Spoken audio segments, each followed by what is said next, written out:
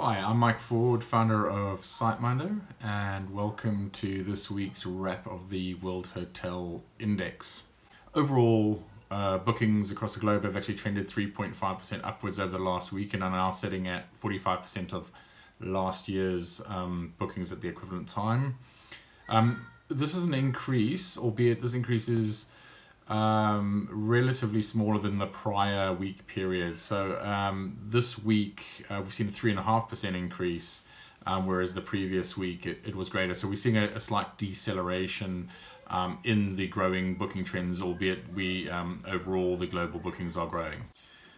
Naturally, we are seeing countries at different stages of evolution, and according to their own circumstances, we're seeing that they're in different phases of recovery. We generally bucket these stages of the recovery into sort of four major stages. First of those is domestic acceleration, which is as you start seeing the local country restrictions starting to lift. People who have been in lockdown, want to get out there, want to throw the shackles of the home off and get out into the world and take a holiday. So there's generally a very, very sharp acceleration in bookings as soon as those restrictions are lifted. So cases in point, recently are France, Spain, Italy, and Canada, which have all seen steady rises in hotel bookings nationwide since gradually opening their economies. France and Spain actually overtook the global average this week, and both sit at 48% of last year's bookings. So, definitely growing as restrictions lift.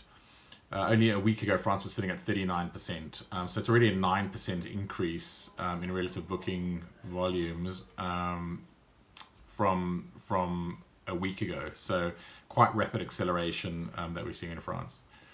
Of all bookings for the month of June, 4 in 5 in both Spain and France have been made by local, so domestic bookings. The second stage that we see some nations going through is a plateau or even a deceleration. There's been definitely a renewed interest in domestic trips around the world. It's naturally difficult for domestic travel alone to make up all of the bookings and completely return the market to its previous last year levels. So while domestic bookings surge, they can't quite make up the difference, and international travel is so restricted right now. There's still a gap. So you see the initial surge of domestic bookings and you see a plateau. And we're seeing this in Germany and Ireland, where bookings have slowed momentarily for nearly 2 weeks. We're also witnessing the same in Thailand, and hopefully the Thai's government's 720 mil domestic tourism stimulus package will go a long way to accelerating recovery here. The third stage that we see as recovery takes hold after we've seen sort of a plateau of bookings is, and whether it's due to increased cases in coronavirus or other political or societal challenges, there's a simple die down in euphoria and sometimes a withdrawal. And certainly in some markets where there's been a resurgence of the virus or second wave phenomena, we're seeing now in markets such as the United States and Mexico, the coronaviruses are sadly gaining speed. Florida's reported to be the next epicenter, so perhaps all of that travel we reported on last week to the beach is taking its toll. With that speculation, we can see that hotel bookings in both Miami and Tampa have actually dropped quite sharply after rising rapidly a couple of weeks ago and then slowing.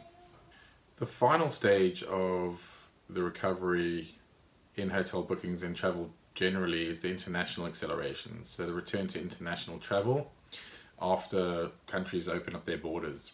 So at the moment, we're just not seeing people practically traveling within the next 6 months internationally, but you can see there's some optimism further out as there's a greater share of international bookings being made in future months beyond the next 6 months. Importantly, we are a week away from many of the world's previously most visited places opening up in some sort of form, right? So on the 1st of July, we'll see some changes, and that free movement will recommence between Portugal and Spain, and between France and some other countries outside of the EU. Commercial airlines will also resume in the Maldives, for example. So there's a number of sort of positive stories happening in isolated pockets. Hopefully we'll see these being reflected in coming weeks in the World Hotel Index. But next Saturday will also mark the reopening of the UK's hotels, pubs, campsites and holiday cottages. Already we can see an increase in booking activity there, with bookings moving from 13.2% of 2019's booking levels to 17.5% just over the last week alone. So that's this week's wrap from myself. However, feel free to take a spin around, have a look around the World Hotel Index, make your own assertions about what's going on in the world. Hopefully it's useful to you, and look forward to catching up again next week.